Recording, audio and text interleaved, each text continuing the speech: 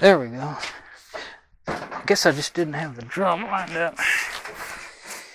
This is the hardest part, is putting it back together always. And I'm not caring if it's back together because I just want to, there we go. Oh, I see. It's one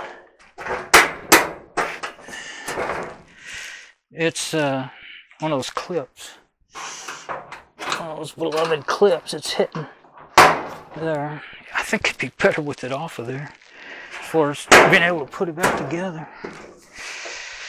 Okay, now I'm tempted to leave the screws out, but I think that would be a mistake. I think it would just fall apart next. Somebody would move it like me next time, and it would fall apart. So now I got to get in there and find those screws that I want.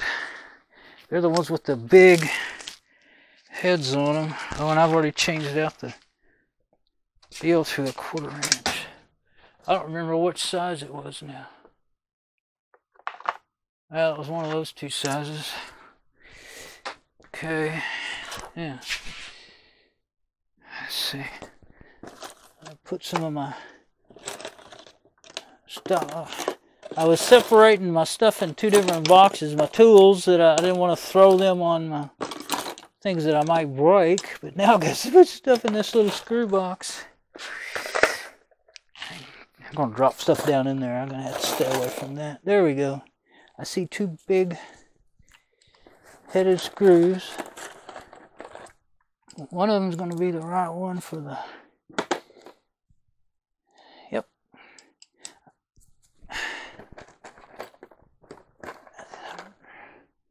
Hopefully there's not a whole bunch of... Well, I see another one of that size, I think.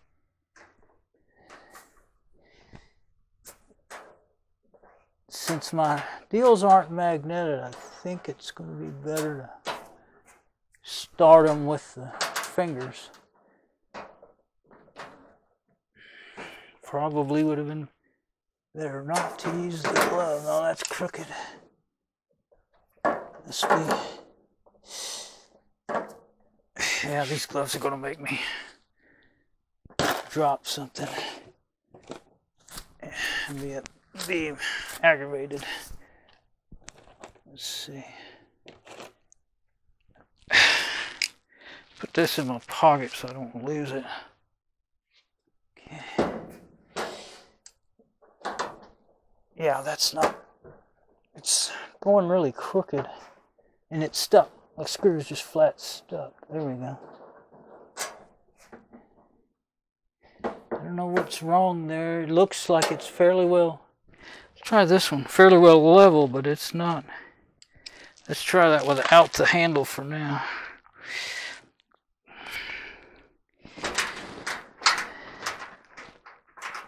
If I can get one of them started, then I can wrangle the other one around.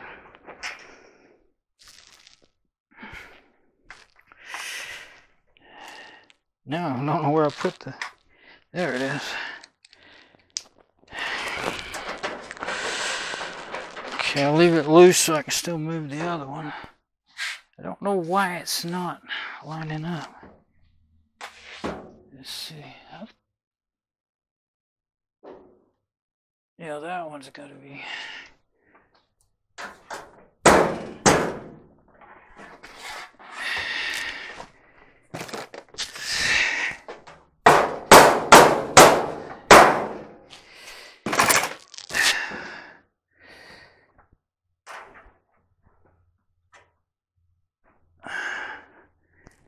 Don't have my awl with me. And I think it's misaligned enough that I can't get the screw started. I guess I better go get it before I fiddle around and drop that screw. Okay, let me go get the awl. The scratch awl. Can I reach it? Don't knock the camera over again, remember? I almost pulled it on it too much. It's where I can't reach it. Where's those needle nose? Will they reach? Oh, that was so terrible. Yep, just like it. By the skin of your teeth there. You know, there's no Phillips. I got my Phillips screwdriver because you always need a good Phillips screwdriver. And there ain't, all of them are hex heads. Now, see, one of them's a Phillips. I'd forgot that. All right, scratch all. Where are you? What'd I do with you now? I stuck it in with my tools, I think. In my tool pocket that's too full. Oh, it's in my hand. It's really hard to find when they're in your hand.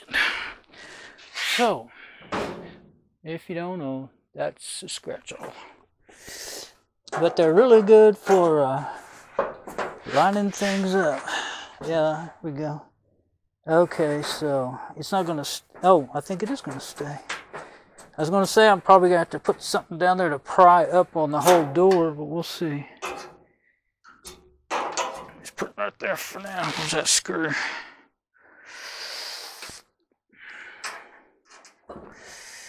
Yeah, you can't leave it in there to get your screw started. That don't work. Oops. This is handy. This is a Craftsman changeable bit set, but it doesn't, it's got a magnet in there and it's not, this is actually aluminum, this part here. And there's a magnet inside of there and it doesn't hold them very tight, so you always get blinded by the light. You always have them coming off on you. It is, I mean, it is a fairly strong magnet, I guess, but, well, it won't hold one of these screws. You can't just stick a screw in it and have it hold it. That I don't like. And you can't, like what I do is I magnetize my screwdrivers with car battery. You just get some solid core wire, house wiring type of stuff. I actually have some that's really, I guess, industrial wire. It's not Romex. It's when I was young, I had a maintenance job and I worked on, you know, car washes, three-phase motors and stuff. And I would, you know, I remember I saved that wire from something way back then. So anyway, well, it turns now. It's back in its place. Okay. Anyway, wrap it around and around and around, and like one of these heating elements, and then just tap on your battery, and on your 12-volt battery or 6 volts. I don't think it'd be enough. I really don't know if it's the voltage or the amps that does, but if you don't, you might have to do it to, you know, sometimes the first time is it got it. And it's going to blow sparks and scare the frick out of you. So don't do it unless you, and don't do it while the battery's charging or anything, or the car's running, because then when the battery's charging, it'll be exhausting some hydrogen, and that could blow up, that could flash in your face. You wouldn't like that. Catch your beard on fire, or your pretty hairdo. If you put that stuff in your hair to make it stand up, set still, it would, that stuff would burn. That's very flammable. I used to spike my hair when I was younger. I wasn't young, actually. I was about 35, but I was younger. Put it where it should be an off position. Leave that where it is. Just leave those parts back there. Okay, I think I will shove it back some more until we actually work on it again. I'm gonna leave that heating element thing where I can get to it when I want to. But anyway,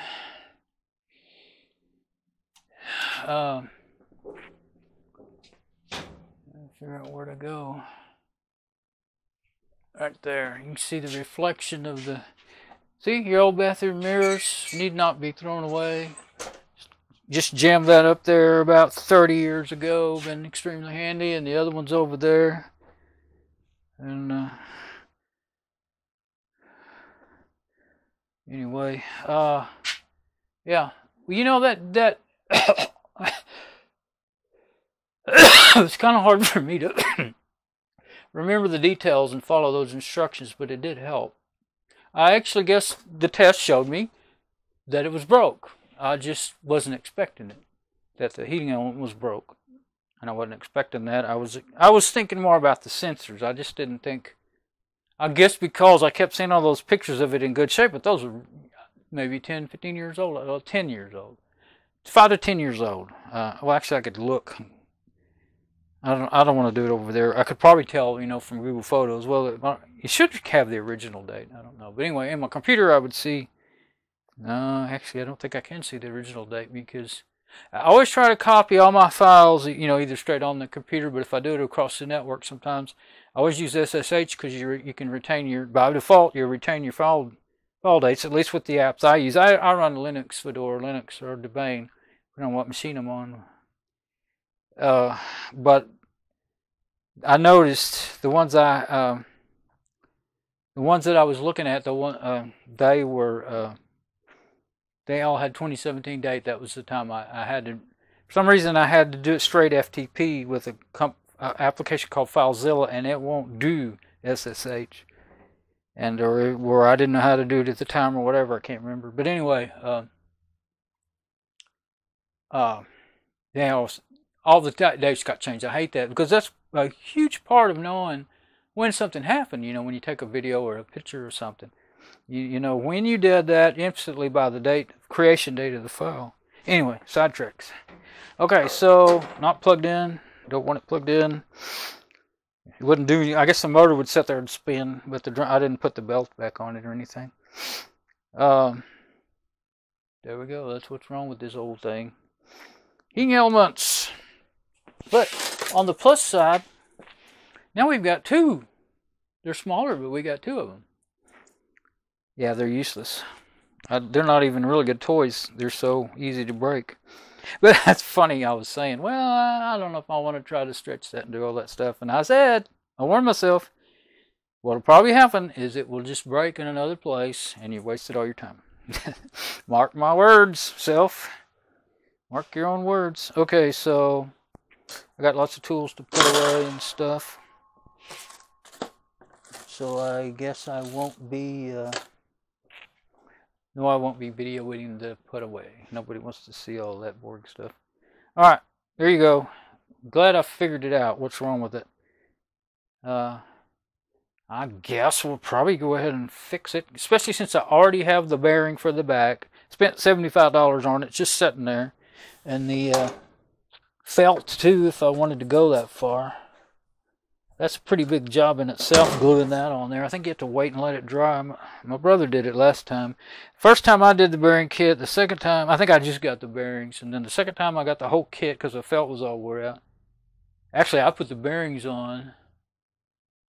And he did the felt later. It set around. And then, or maybe, I think the second time I got another whole kit, and he did the whole thing, I think. And then this time, I'm the one doing it. And, well, like I said, about a year ago, I rigged up my Southern Engineered bearing setup for the back. That's interesting, a really interesting thing. I never thought that would wear all the way through that U-joint cap. I mean, I know it could eventually, but I didn't think it would do it. Well, if I'd have kept it greased, because it just didn't make no noise. It works smooth and perfect when it was greased good. But, with the heat, you can't keep the grease in it. And I bet that grease they have, that occurred to me now, that grease that they use is probably more resistant to heat. Because that's right there by the heating element. And I didn't realize I actually had some left over from the last time I bought a bearing kit that I could have put in there. Well, I might have, I don't remember. I might have put some in there. But I do know that I started just getting some out of my grease gun and shoving in there because the thick grease, regular wheel bearing grease, I didn't think I was really going to be able to get it to go through that little spot and then has to drop down on the ball. It's in there now. Okay, anyway, yeah, spending $550 to $750 on a whole new dryer, that the darn things, you never know if they're going to break in 3 months or 2 years or something. And then, of course, they have all the electronics in them that so much harder to fix when they break, so much harder to figure out.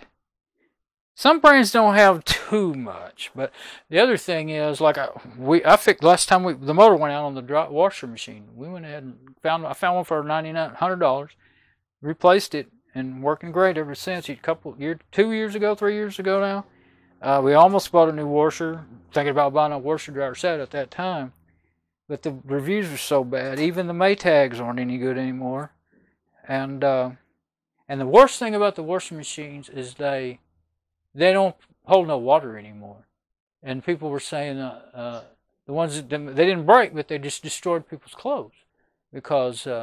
And I wash huge loads. I wait until everything's dirty and wash as much as you can. Well, I try not to wash as much as you can get in there, but about that much space left. When then when it gets wet, it of course goes on down. But you can fill that thing up. That thing will fill up. You set it on high, big load, it fills up to about that close to the top. I don't care if it's 25 or 55 gallons. I just want my clothes washed. We're paying for it.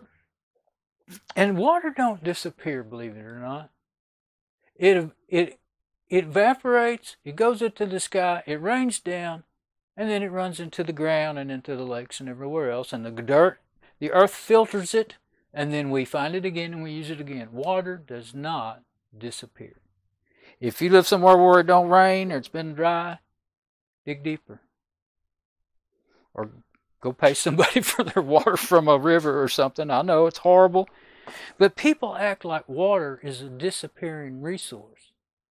And they get nuts over it, I understand in California with it been dry and all the wildfires and everything, but, trying to flush your toilet with not enough water to flush the pee down is just, it doesn't help. Yeah, I know. The only thing you could be doing is you save yourself some money on your water bill. And if you want to look at where there's a problem, the problem is in America, in our infrastructure, and I'm not keeping it up. They charge more and more prices for everything, but they don't keep things up. And they make crap. Everybody goes on and on about how everything's crap and breaks. But water's not disappearing. And it probably won't be disappearing. It don't evaporate out into outer space. It just goes to another place where it may be harder to find. It may be deeper in the earth, or it may be contaminated. It needs to go into the earth to get filtered. It